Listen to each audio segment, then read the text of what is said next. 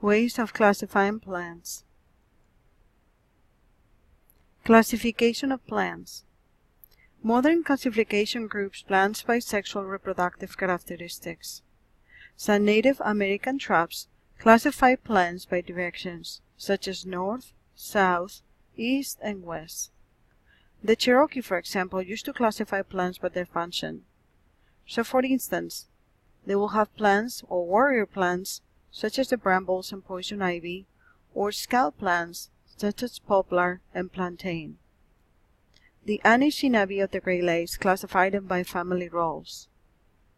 Therefore, cedar became grandmother cedar, birch became grandfather birch, and elder system balsam fir from balsam fir. The Chinese divided plants into yin and yang, as they took into account the female and male energies.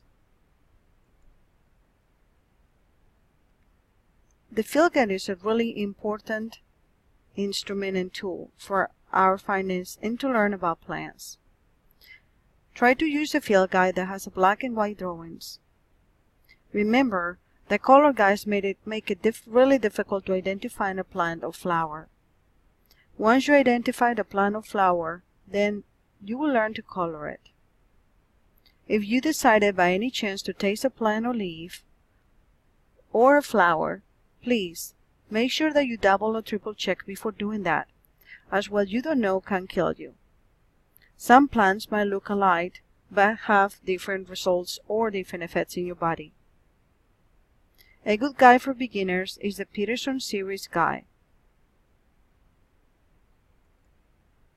Here we have the two most common used guides. Become familiar with both of them.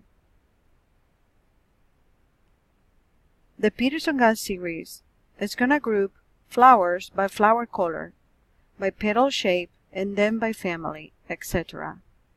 The Newcomb's Field Guide series is the most simple version for amateur botanists and herbologists, and it is less complex than a botany book and quicker to access than most flower group field guide series. So, it might be a good idea for you to begin with this one. You can start with either one.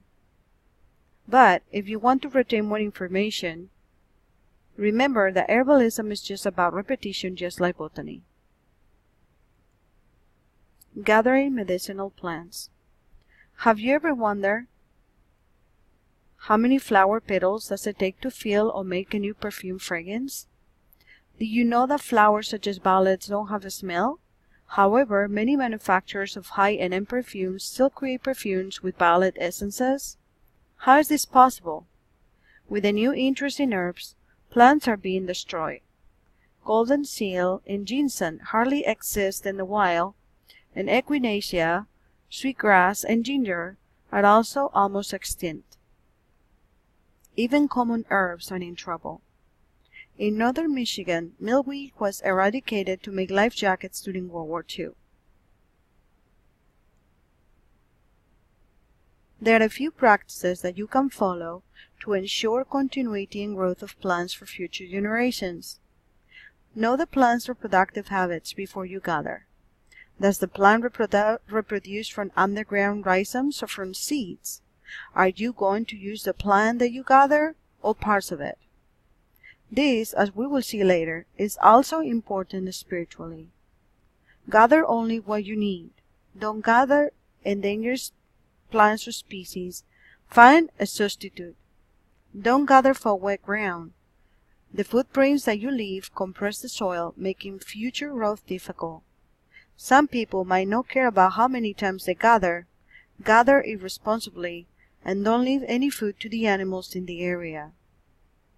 Remember that what you do have consequences. Don't gather from spray areas, railroad tracks, near factories, or alongside roads or organic farms or polluted waters. Remember, you're going to be making tinctures and other medicinal remedies from what you gather, so you want to make sure that you don't get anybody and yourself sick. In the next chapter, we're going to be talking about guidelines for gathering. Thank you for listening, and I'll see you in the next chapter.